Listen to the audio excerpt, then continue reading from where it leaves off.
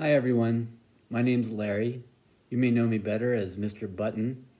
I think I've seen all of you at the Ridgemont Montessori School in Mrs. Button's class, or at the picnics on the parking lot, or at some of the parties at some of your houses. I want to tell you about a story written by a friend of mine named Ramaz. It's called Appleseeds, and it was copyrighted by Zip Zap Conglomerations Limited. So here it is, Appleseeds.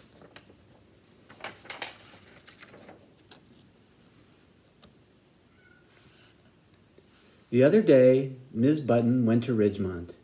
She walked down the silent steps to her classroom to gather some materials to give to families and students.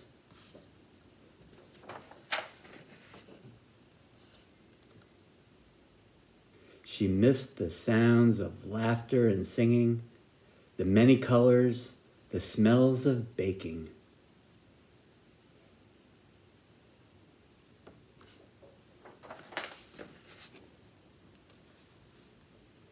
She used a map to drive to their houses, one by one. Sometimes she knew she was at the right house when she saw the family's car outside.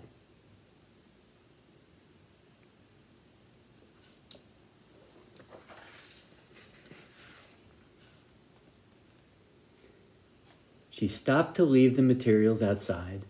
Students and parents came to their windows and doors, smiling, waving, and saying hello.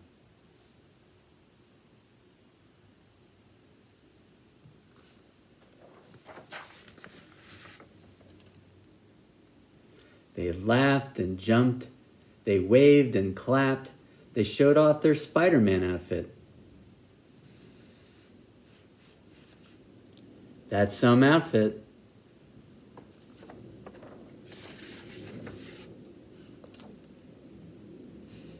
They climbed beautiful cherry trees covered with blooms that fell like snow on the ground.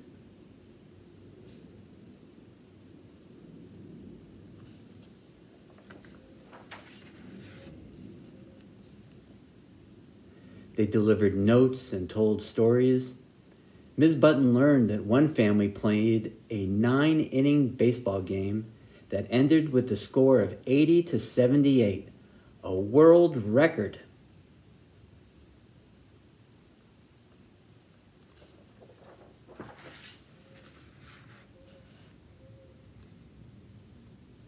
Her trip from house to house reminded me of the story of Johnny Appleseed. Have you ever heard of him? He was the man who walked across the country planting apple trees as he went. You think I look a little like him?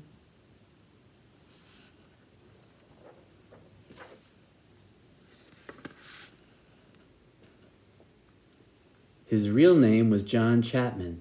He was born nearly 250 years ago, when America was born, during the American Revolutionary War. His father fought at the Battle of Bunker Hill in Massachusetts.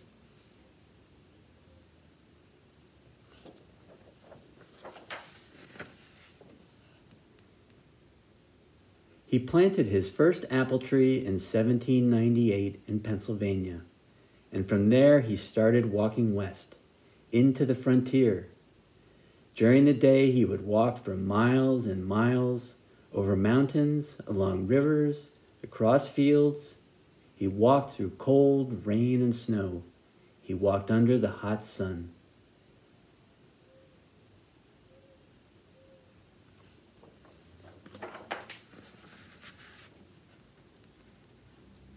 He walked through the wilderness, unafraid of bears, rattlesnakes, wolves, or wild boars.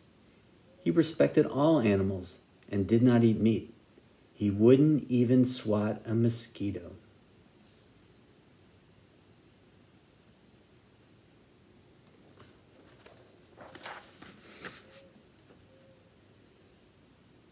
His shirt was a coffee bean sack with holes cut for his arms and his head.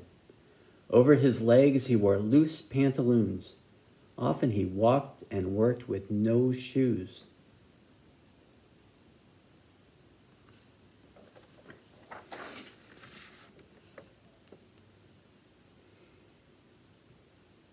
Most nights, he would sleep outside, gazing up at the stars, little twinkling seeds in the sky.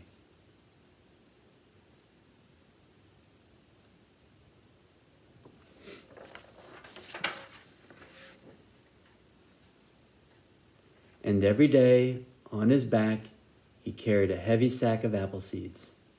As he passed hills and valleys, he looked for spots where pioneers and families might settle and live. And there he would plant more seeds.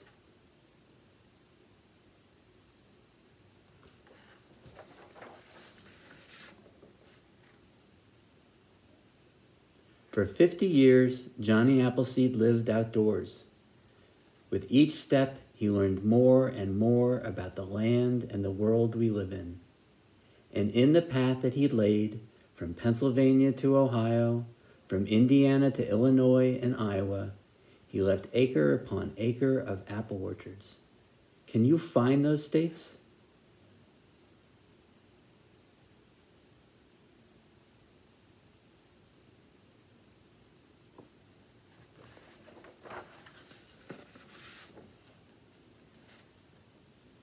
One of his trees is still standing. It's almost 180 years old. You can visit it in Nova, Ohio.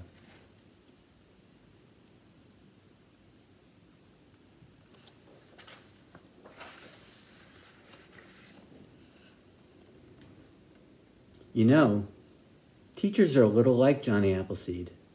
Their class is like an orchard full of young students. They care for and help their students to grow and learn and be strong so that one day they will do things to help others. Even when they are parted by space or time, they are embraced in tight and happy hugs from their teachers.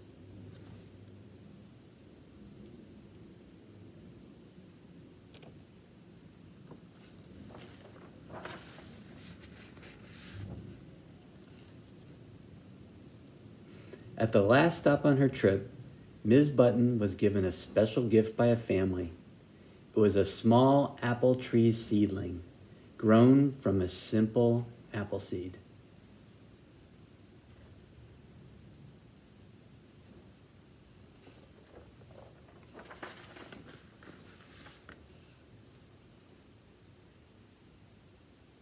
Over the past few weeks, Mrs. Human, Mrs. Schutte, Luce, Mrs. Bimaraju, Mrs. Molina, and Ms. Button have been working on how to best stay close to you and your families.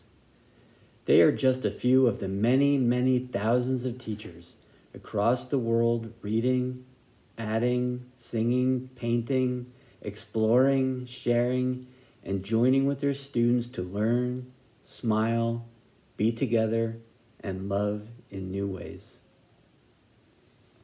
There's your friends.